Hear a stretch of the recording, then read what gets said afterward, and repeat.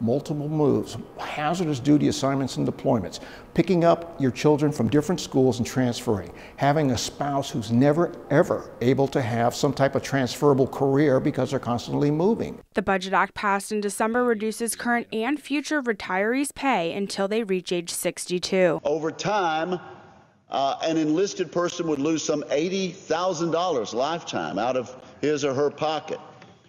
These are military members who fulfilled every part of their bargain. Congress is now trying to repeal this section, but having both sides agree how to do so is proving difficult. We have an obligation to military retirees to do this.